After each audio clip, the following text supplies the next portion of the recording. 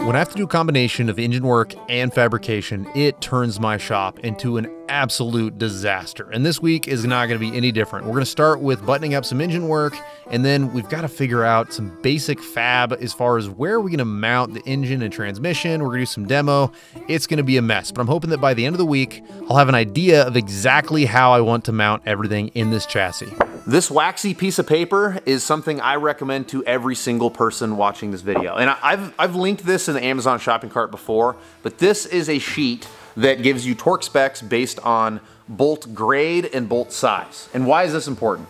Well, I've got a poster on the wall over there that's all the BRM torque specs, and it's worked on everything up to now because it was all Volkswagen stuff. Now, we're gonna be adapting to Jeep stuff, so I can't use the factory Volkswagen spec for the flywheel because those are stretch bolts, and we're not using stretch bolts. We're gonna have to use some aftermarket hardware. So this adapter goes here. The bolts are very important to torque to a spec that's gonna be appropriate. And the hardware, after using my thread checker, I've discovered is M10, and on the back of this bolt, it says 12.9. By the way, I will link this and that sheet in an Amazon shopping cart. The silver side is all standard sizes, the black is all metric, and I use this thing all the time. So now we can pull out our sheet. We can go to the metric side, go down here to class 12.9, metric fine, go to M10, scooch over here, and we're at 71 Newton meters. So I'll probably do 70 Newton meters. We'll use a little bit of blue Loctite, which I highly, highly recommend on bolts like this because you can't see them when they loosen up and it's really hard to retighten them. And before we do all that, I actually need to, where is it? I need to lock down the crank to make it easier for us to apply accurate torque. We're gonna use an adapter plate from Whitbird Performance in order to marry two very different platforms together. We've got a Volkswagen diesel engine and a Jeep transmission. This kit comes with all the hardware, even the starter, so we are all good to go and we have everything that we need. For the clutch setup, we're gonna use a center force clutch. I prefer center force over many other brands for one main reason. It applies extra clamping force with higher RPM. So as your RPMs go up, so does the clamping force because it has these little special weights that apply more pressure as it spins faster. It's a really ingenious design, and as far as I know, they're the only ones that offer it. Couple that with a high inertia flywheel, and we've got an amazing recipe for smooth clutch performance and really good holding capacity.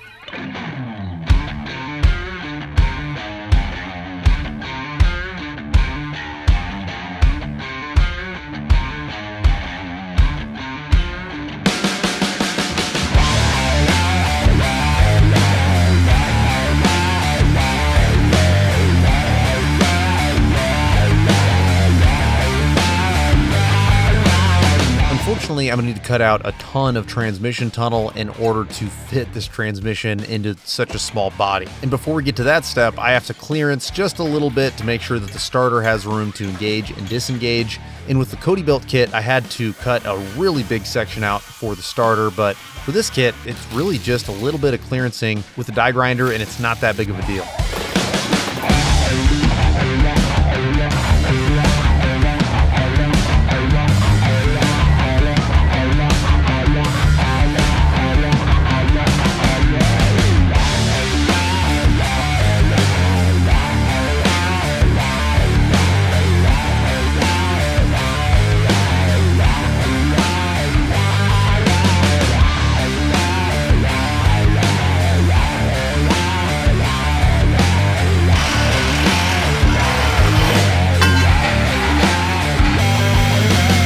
Having the ability to basically remove the entire engine bay and then reinstall it whenever I want sure makes it easy to locate stuff like this. I mean, I'm able to swing the engine in and out super easily, and as you're gonna see, there's multiple times where I clip it back on, I pull it back off, and it's a really simple procedure. Right now, I'm feeling like this was a really good decision, but we'll see once we start to box everything in the future.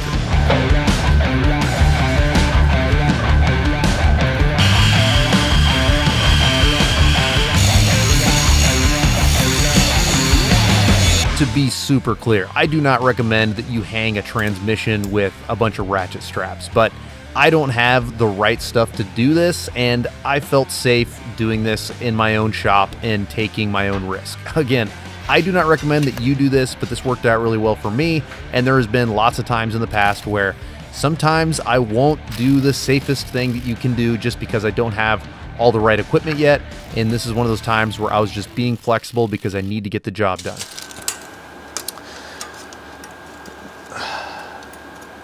This transmission crossmember is going to be super, super important because it's high, it's not going to take impacts, right?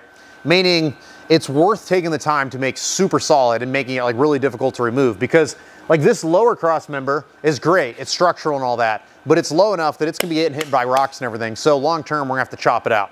I don't want to add a bunch of gusseting and stuff to this because it's going to make it a nightmare to replace.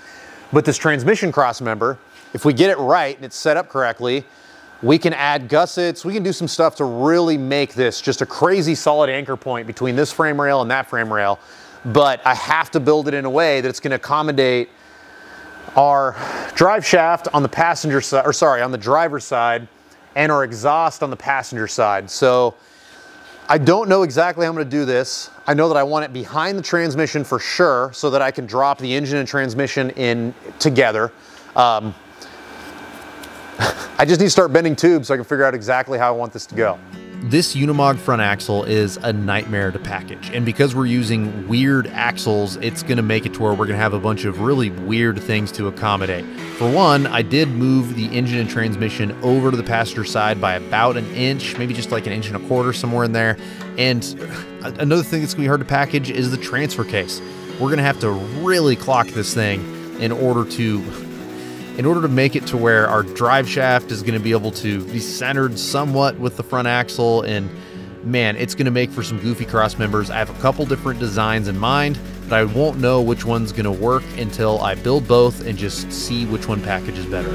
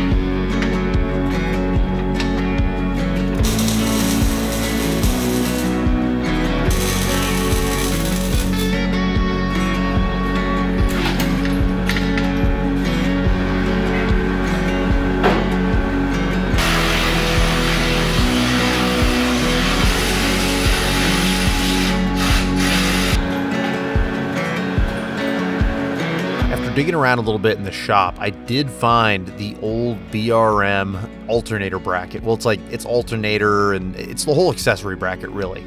But there's a few things that are missing. We're definitely going to have to still design our own drive assembly, but I would be a fool not to take advantage of one solid anchor point to start with, and then we'll just have to build bracketry to support the other stuff we want to add.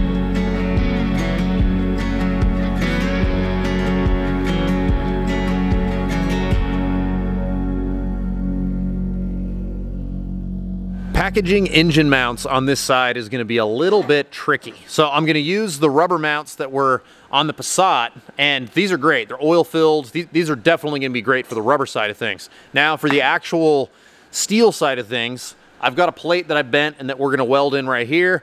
But on the engine side, it's going to get tricky, man. I mean, as you can see, we eliminated a bunch of holes that were possible locations to mount a plate whenever we bolted on this alternator bracket. So I'm going to try to repurpose 2 of these holes and make it to where I can thread our engine mount through this bracket. And then we do have 2 open holes down here.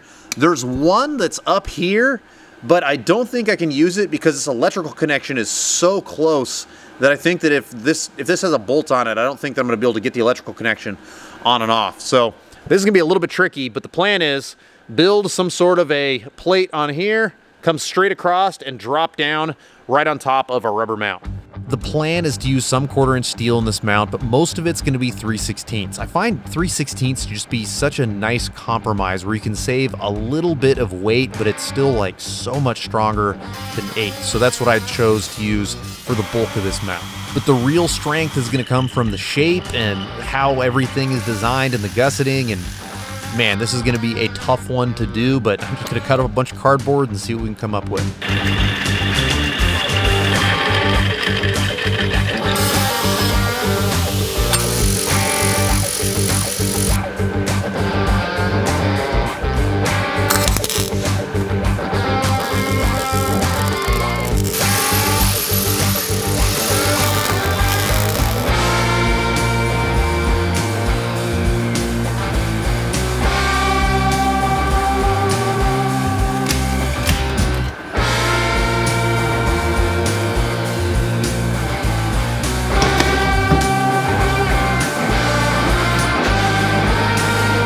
Months ago, I got an upgrade in the mail from Evolution for my saw. I love the old saw. I used it for the last few years and it's been amazing, but this new compound miter can cut bigger pieces of steel, and I do buy a lot of like 6-inch plate steel, so it's pretty rad that you can cut it with a saw like this and get so many cuts out of one blade.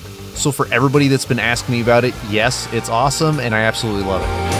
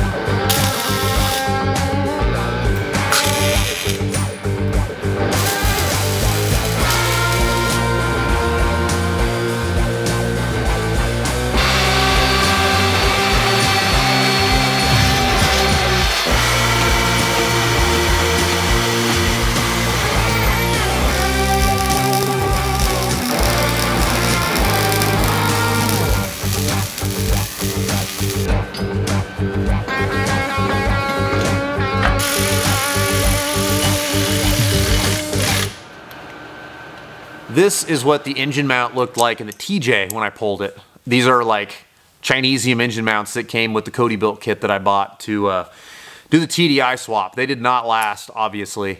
And, you know, we're only talking like, I don't know, 15K, I would guess, that I had on that setup.